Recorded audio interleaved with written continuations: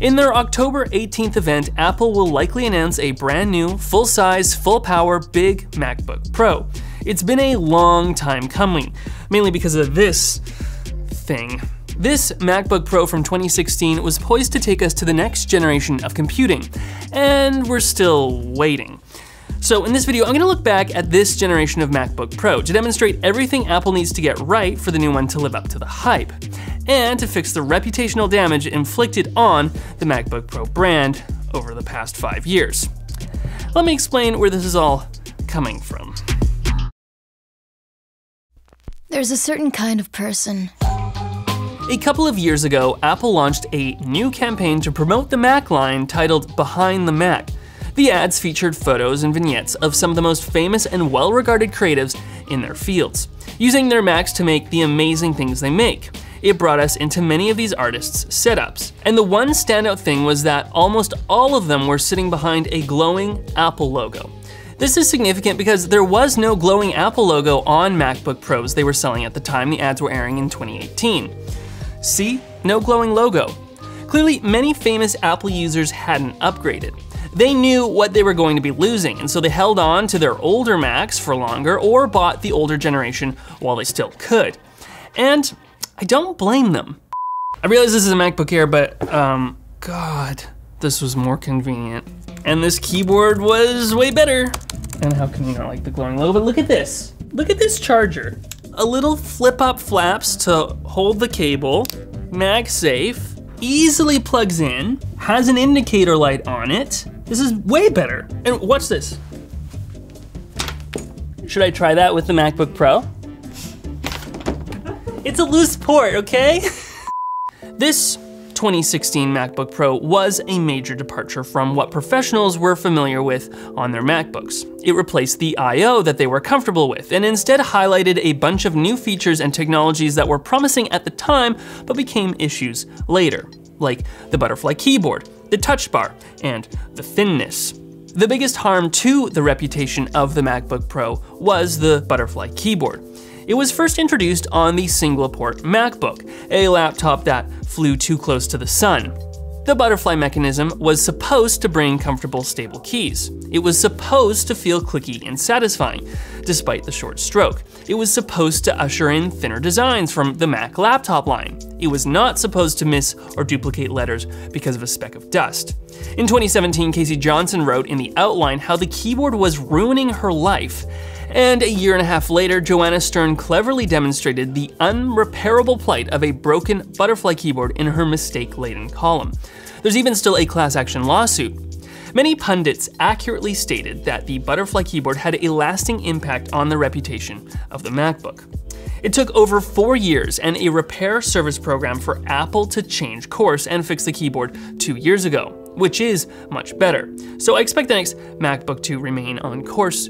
Though, could you imagine if they actually introduced an improved butterfly keyboard? No. That'd be crazy. Please don't. The attitude that bore the keyboard caused another problem, which I'll explain after introducing this video's sponsor, Pulseway. If you need to manage all your desktops, servers, network devices, and cloud infrastructure, you can do it with Pulseway's iOS and macOS applications. Use their out-of-box commands to back up files, reset user passwords, or kill processes. And with Power Auto Remediation, Pulseway can resolve things like low disk space or high CPU usage. Try it for free today at pulseway.com or through the link below. The thinness afforded by the keyboard pushed Apple to Intel's thermal limits as well. In their reviews of the bigger, more powerful MacBook Pros, my colleagues at LTT found that these MacBooks can still get hot. And there were a couple of versions that had issues with thermal throttling. We're at 100 degrees! To their credit, Apple did improve in these respects, but there's only so far they could go. But the new MacBook Pro could be just as thin or thinner.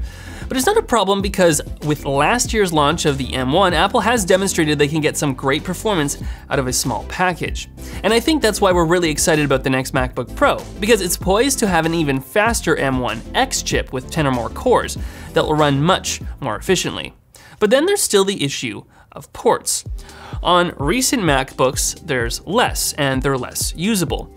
The Retina MacBook Pro was convenient with 2 classic USB-A ports, 2 Thunderbolt, MagSafe, HDMI, and SD card slot on top of the headphone jack. 7 ports that are really convenient for professionals. Need to get a photo off your camera? Slot the card in. Need to hook up a projector? Plug it in. Easy. But Apple wanted to push the world to USB-C and Thunderbolt.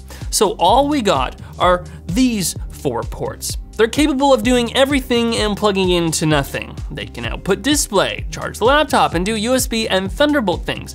But this was 2016, and nobody had a USB-C flash drive. So everyone who bought this ended up having to live the dongle life, which is a constant nightmare of making sure you have the right dongles in the right bags for the time that you need them and hoping they work.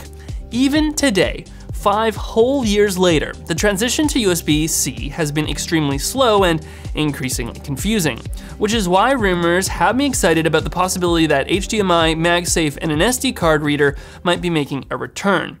Lastly, there's this touch bar. Seemingly a gimmick, this narrow OLED touchscreen replaced the function row above Apple's new Butterfly keyboard to provide application-based options to users, most of whom were largely uninterested. Likewise, Apple removed the hardware escape key, much to the chagrin of app developers, though that one did come back. Now, after having used this MacBook Pro with a touch bar, I should note that I don't mind it. The fact that it's capacitive does increase the cognitive load a bit. I'm a touch typist, so I never look down at the keyboard. But there are times when it's nice to have the function button close at hand as opposed to hunting around an interface with a mouse. Whatever the case, rumors are that it's getting axed, and I might be a little sad about that. Also, no rumors that a touchscreen will replace it. Sorry, not sorry. I remember when this MacBook was announced and how unappealing I found it, but my feelings for the next one are much more optimistic. There's a lot that has been fixed already, and the rumors are promising. So tune into our coverage on the 18th to see if I get wowed this time around. I'm hoping I will. Thanks for waiting to update to this MAC address. If you're one of the many who skipped over this Mac, give us a like. And if you're someone who upgraded, why not subscribe? In the comments, I'm curious if any of those who have one of these MacBooks regret it, or if everything's been just fine and it's just been me this whole time.